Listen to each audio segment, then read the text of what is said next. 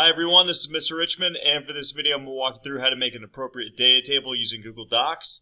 So the first thing that I want to ask myself when I'm going to create my data table is how many rows and how many columns do I need?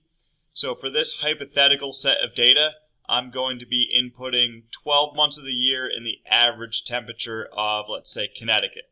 So this data is not accurate. I'm just making the video to show you how to make a data table. I did not research this data, so please don't use it for any real information.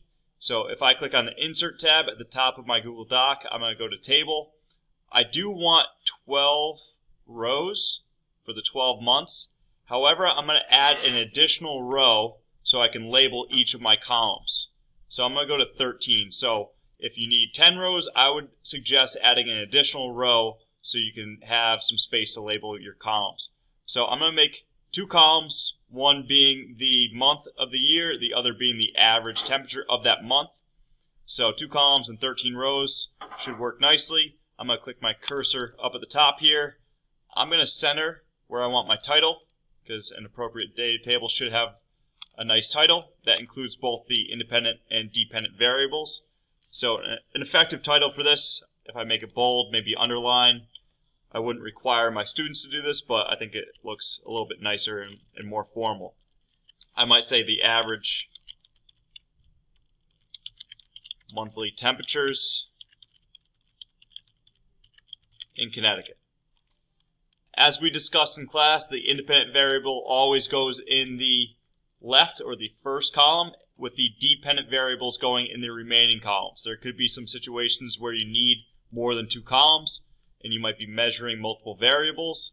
So the dependent variable would be in those remaining columns as well. For this example, however, we only have the independent variable in the first column. Again, I just like to center my labels, make them stand out a little bit using bold.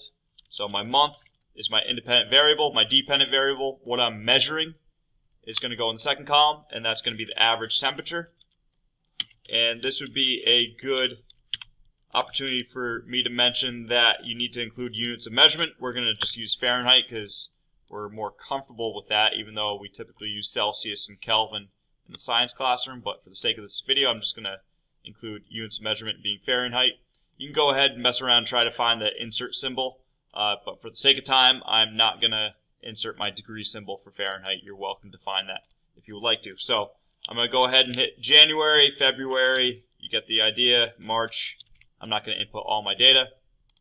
And then the average temperature, let's say, is 34 degrees for January. Again, this is not accurate data. I did not research this. 37 for February, 45 for March. And I would do that for my remaining sets of data for the remaining months. And I hope this video helped you, and good luck with your construction of your data table.